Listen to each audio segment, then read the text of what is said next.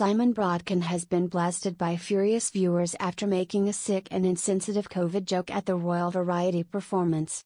The comedian has previously been known for attention-grabbing stunts, including throwing money at FIFA president Sepp Blatter during a press conference and handing Theresa May a P45. Opening his set at the prestigious event, Simon quipped that he broke into a lab in Wuhan in 2019 in reference to the supposed origins of the deadly coronavirus. He told the audience, "I am the guy that did all the stunts and people always want to cow if my stunts ever go wrong. Occasionally, late 2019 I broke into this laboratory in Wuhan." While Simon's joke earned plenty of laughter from the audience, many viewers watching at home took offense, and slammed the jibe. One posted, "How dare you make a disgusting joke about the pandemic?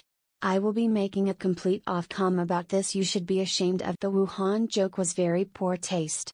"Many lost loved ones, or remain poorly, not funny," a second added. A third posted, "Sorry, but jokes about COVID are in poor taste. We lost a family member to it. I'm a nurse and worked through it too. Terrible." Very distasteful and insensitive joke about the Wuhan labs. "Many people lost their lives to COVID." One user posted.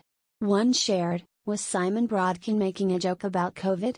The joke about him breaking to a laboratory, if so that's not funny, that's sick.